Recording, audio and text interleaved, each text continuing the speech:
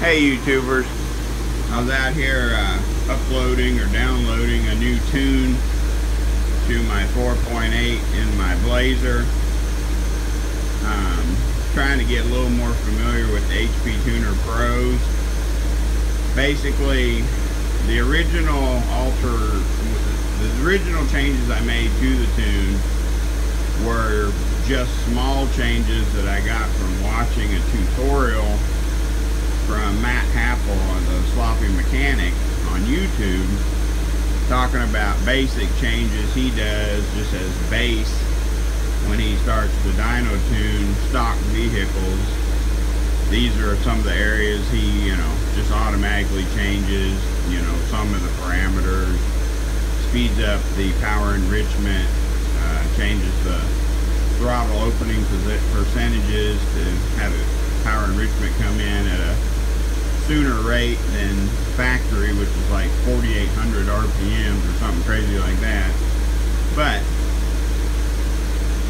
the changes I made previously did make a noticeable increase in power, although it did have some odd, like it clearly made more power starting at about 4,000 RPMs than it made below 4,000. And Richard and I, we joke around saying, that's my VTEC, yo. Like literally you can take off this thing, crowd the throttle, and it'll be pulling decent, but as soon as right as you approach 4,000 RPMs, you can feel it just pin you back in the seat more. It literally feels like a stupid VTEC on a Honda. I don't know, I went through the tune last night, did figure out one of the problems I was having. I thought my old Sunpro Super Tac 2 or whatever that thing's called, I thought its circuitry was too slow to keep up with how fast this engine revs. But turns out the problem I was having was, even though I had the rev limiter set at 6,500 RPM, right as exactly when you hit 6,000 RPMs on that tack, it would act like you hit like a rev limiter, or something would happen, and you're like, oh, okay, I must have hit the rev limiter, but I wasn't that high in RPM according to my tack. Well, when I went back in this time, I found out I had set the rev limiter at 6,500. Buse mode top, speed is like 256 miles an hour, or whatever the maximum allowable figure is. The reason it was cutting out at 6,000 RPM is because it had a fuel cutoff setting. So the fuel cutoff is what I was hitting at 6,000 RPM. It had a cutoff of 6,000, resume RPM 5950 RPM. So I fixed that. Now, nobody freak out or anything. I actually set the rev limiter and the, let's see, I think you have to go in and set the rev limiter, abuse mode, parameter, and the fuel cutoff. Whatever it is, all the parameters that you have to set to allow the engine to freely rev, I set to 7,000 RPMs, and I'll tell you why. I have on the agenda plans to swap that 224 crane cam into this 4.8, which is going to necessitate revving this 4.8 to around 65. I'm probably going to try to limit it to 6,500, not more than 68. Reason being is all the dyno numbers I've seen for people running the 224 crane cam in a 4.8, they were basically peaking power between 62 and 6,800 RPM, depending on the amount of head flow they had. So, taking that into consideration, I'm just trying to get a head start on this tune for the swap to the crane cam. So, basically, I changed my idle again. I like the way it idles now.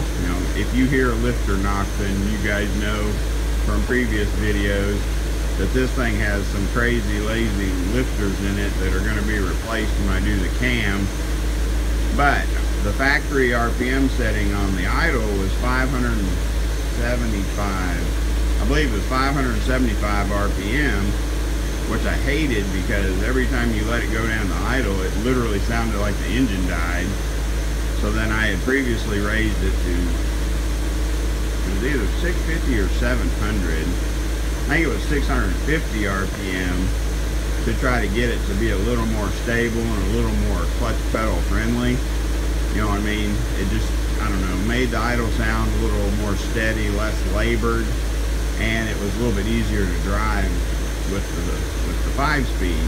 But I recently had realized that if I slightly increase my curb idle, the lifter knock isn't as loud. So literally just increasing the oil flow in the engine up from, you know, on my Suntech 2, which I don't know how accurate that thing is, at around 900 to 950 RPM, the lifters got quieter. So I decided last night to bump the curb idle up on this new tune to 800. So keep in mind, I'll be going from 650 RPM up to 800 RPM, which, because that tach does register slightly different than the computer, puts me with the red line just below 1,000. Like I would say 900, not more than 950 RPM showing on my little tach, and the motor sounds way stronger. You know what I mean? Like it doesn't get any kind of odd jerks and pops, and I don't know, it just seems happier idling at 800 RPMs compared to the 650, and literally 100 times better than the 575 factory setting. So I did not make any changes to the timing tables. Their timing tables are very odd. They're different than the Holley EFI setups, and I didn't feel comfortable with not having access to live data, plus possibly dyno power gains or losses to monitor like knock retard and stuff like that. There's no way to really mess with your timing tables without severely taking the chance of damaging your engine. So basically I was just trying to focus on changing my idle RPM. I changed the I left the power enrichment at 50% throttle opening. I did change my target wide open throttle fuel ratio. Back when I did the Sloppy Mechanics online tune, he had me set the wide open throttle target airflow. In the HP tuners, he told you to put in 1.2. Well, when you do the math, that actually changes from a Stoich 14.7, or on the HP tuners they use 14.68 to 1 is what they refer to Stoich. When you put 1.2 into your command boxes or cells, that's actually commanding a 12.2 air fuel ratio, which is too rich. So I basically adjusted those cells to represent, I think it ended up being 1.175. You know, so whenever it calculates the air mass and all that junk, it's going to be commanding a 12.5 air fuel ratio at wide open throttle. So basically, hopefully between, you know, leaning out the commanded wide open throttle air fuel ratio target, raised my idle a little bit, played with a few other parameters, raised my rev limiters. Hopefully it's going to be running tip top at its, you know, peak performance without playing with the timing table. So it's hard to see with the sun. I apologize. I was hoping to be able to show it recording live data, but I don't know if it is or not. You know, I mean, I know it's recording it, but you can't see it because of the sun on the computer sitting there on the trash can. So anyway, playing tuner. Well, actually, I started last night, and we drove out to Raytown and borrowed the HP Tuner Pro, and I decided I was going to get a head start on the tune for the cam swap, because I'd really like to get this thing running as best as it can and get rid of that stupid lifter tick.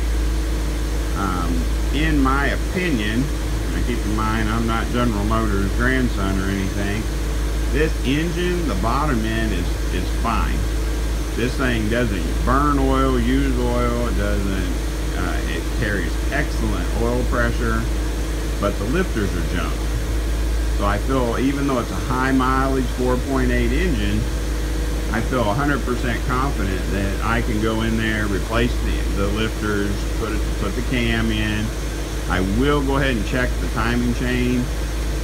Because it is such a high mileage motor, I may have to pull that stupid oil pump off the front of the crank and change that chain. I'm not sure yet. I'll have to see what it looks like. Could try to get it tuned. They're having a House of Boost dyno day coming up in September. I'd really like to get this completed just to be able to go over there and run it on the dyno and get a representation of what kind of power it's making. You know, I'm not expecting anything big, and I'll probably be the lowest rear wheel horsepower car at the dyno day, but I would just like to know what it makes. So anyway, keep in mind, I'm not getting crazy. I'm not trying to add a bunch of timing to it. I like running on 87 octane gas too much to chance requiring something more expensive. Sorry about that, I started to laugh. Anyway, hold on just a second and see what else we can talk about.